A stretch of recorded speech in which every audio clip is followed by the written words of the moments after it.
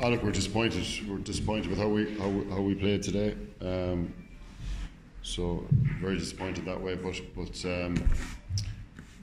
yeah, just a game. So look, we're very proud of the guys and the effort and commitment they put in this year and the development and growth that we've made this year. So today is very disappointing.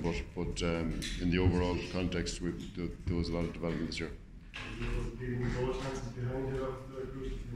What's that? Was the leading goal chances behind it? I think we gave away a lot of turnovers in the first half that weren't good decisions or good skills. And but having said that, we were still in the game. We're only 2 points down at half time. You know, the penalty was a big turning point as well. We could have gone one up, but overall, you know, we started to snatch shots then. So we just didn't play like we could today. Yeah. How much that was down to Tyrone, James? Tyrone were very good today. Yeah. They were very strong. They were strong in their kickouts and made great gains there. So Tyrone were good and deserved their win for sure.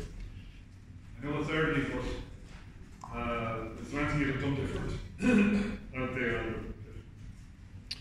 Well, we tried. Look, we set up to play away and pick the team, and it didn't work out. So we made in-game changes and some of those. But we're just as a general, I think we seem to be a bit off today.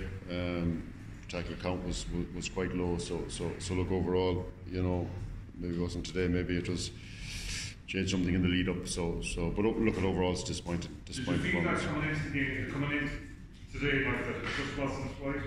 No, not at all. Look, just the performance wasn't what we can give. I suppose that's the disappointing thing. Was the 4 weeks a disadvantage? Was the 4 weeks? I don't think so. I don't think so. I suppose the semi-final was such a hard game. We needed time to recover. Tyrone came through and they, had the same team that came through the semi-final, so they obviously no injuries. So maybe from that point of view they had a bit of momentum. But having said that, we started the game pretty well. Yeah. That's me. If you enjoyed this piece of content, please follow us on YouTube by hitting the subscribe button in the bottom right-hand corner of the page, which helps the channel grow. And if you want audio podcasts, go to patreon.com/ourgame.